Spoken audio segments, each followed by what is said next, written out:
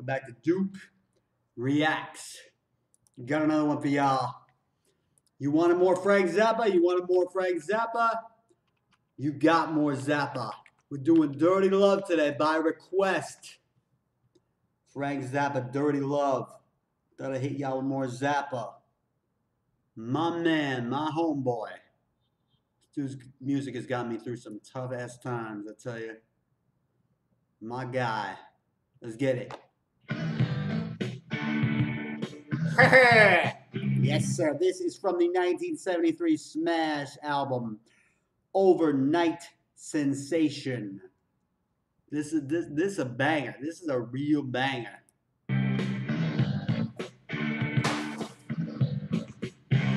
Give me your dirty love, like you might surrender to some girl. Hey! Like what? What are you saying? What are you saying? Like you might surrender to some girl. Some dragon in your dreams? Okay. Your dirty love. Zappa. Zappa. You gotta leave these ladies alone, man. These ladies cannot handle Frank Zappa. They could not for many years. His wife Shirley could not either. He was he apparently got around from what I've heard. He did enjoy sex from time to time. You could say that. Like I paid donation to the dragon in your I don't need your sweet devotion, and I don't want your cheap emotion. Whip me up some dragon. Dirty love. Who is that vocal? Who is that vocal? Who just came on the track there? Whip me up some dragon. I can't even go that deep. I can't even go that deep, man. This dude, this homie, be stealing the show right here. Emotion. Whip me up some dragon lotion for your dirty love. Your dirty love. Hey, I can hear the funkadelic influence. This, you know, it's either Frank Zappa influenced funkadelic and George Clinton, or vice versa. And it definitely sounds like it could have been either band doing this record. Dirty Love, man. You know, it definitely shares some of funkadelic's crazier moments. Your dirty love. Like some tiny little pamphlet in your daddy's bottom drawer. Okay. Give me your dirty love like some tiny little pamphlet in your daddy's bottom drawer. Very specific. Very specific. Is that really what your love feels like? Is that really what the love feels like? Like a pamphlet in your daddy's bottom drawer? Come on now. Give me your dirty love. I dig that. I don't believe you've never seen his book before. Okay. Don't believe you never seen this book before. You know, the vocal styling, man. I get a lot of my hooks and the layering. You know, I get a lot of that from Zappa. There's only one Zappa. May he rest in peace. There will never be another. No one will ever be this cool. Nobody will ever be this cool. I'm trying, but not even close. I don't need no consolation. I don't want your reservation. I only got one destination, and that's your dirty love. Hey! Your dirty love. What he's saying is, you know, there's only one place I want to be, and that's getting nasty, getting freaky, getting dirty with his lady. That's facts. Man, Frank Zappa lived it. There were less rules in the 1970s. People did not get as easily offended as they do now. You could get away with more stuff on a record too. And believe me, he did. I never even known what this guy, you know, what he attempted, like some of the lyrical concept that he went for. This dude was a Mac Daddy and a half. I don't want your reservation. I only got one destination, and that's your dirty love. Your dirty love. Here it comes.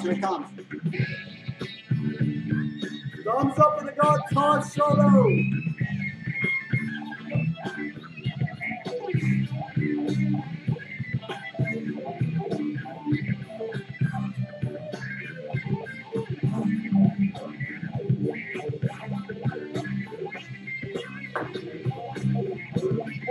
whoa, what is that? That sounds like funk. He's getting some funk in there. The wah-wah pedal.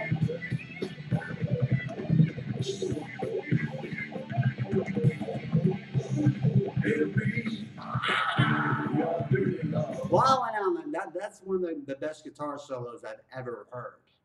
He goes crazy. Like Zappa's an unassuming dude. Like he's a band leader. He's an orchestra conductor. But when he goes crazy with his guitar, watch out now.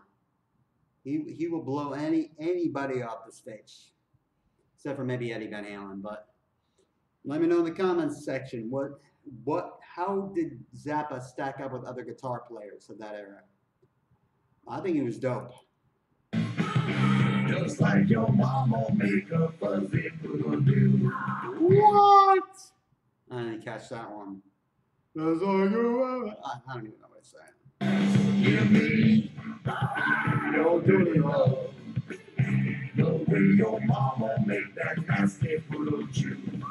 Make that nasty poodle chew? Okay. I lay on your cheap aroma and your little bone beef diploma. I'll just put you in a coma with something. Woo! That's a bar! Zappa got bars. Ignore your cheap diploma. I'll just put you in a coma with your dirty love. Oh! I gotta hear that again. The way he spit it too is definitely rap. It's proto-rap. I lay on your cheap aroma and your little bone beef diploma. Little Bo Peep diploma. Put you in a coma with something. Ooh, Little Bo Peep diploma. That's a shot at somebody.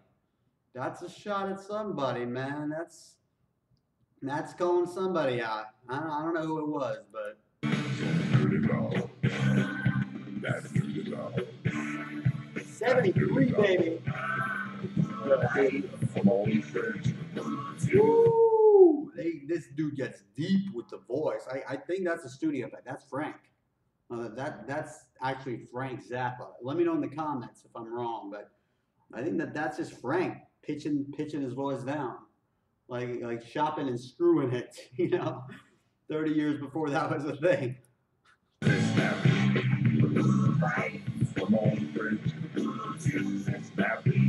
Okay, you got a little poodle fetish going on here. Okay. Weird Al took a lot of concepts and inspiration from Frank Zappa. You can hear that in every Weird Al record. Every Weird Al record, you can hear a little bit of Zappa in there. This dude's a legend for a reason.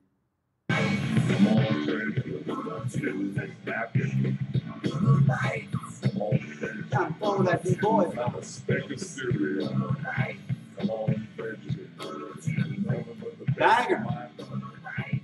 Banger. That shit was banging in every college dorm room. People were getting it on to that song, man. That was the jam back in the day. Banger. That was a banger in my book. Frank Zappa, Dirty Love. I've told this story in this channel before. The most incredible thing about Frank Zappa is that about a year before this record came out, he almost died. He was attacked in London, and his band, and somebody almost set a venue on fire. His band was playing in. So the fact that he was able to do that and make it sound so cool and dope, he used that experience and used it as motivation to create even doper and cooler records. I dig that, man. That's an inspiration. Thank you, Frank, the Godfather, one of the Godfathers in the building. Thank you for checking us out. This is Duke Reacts.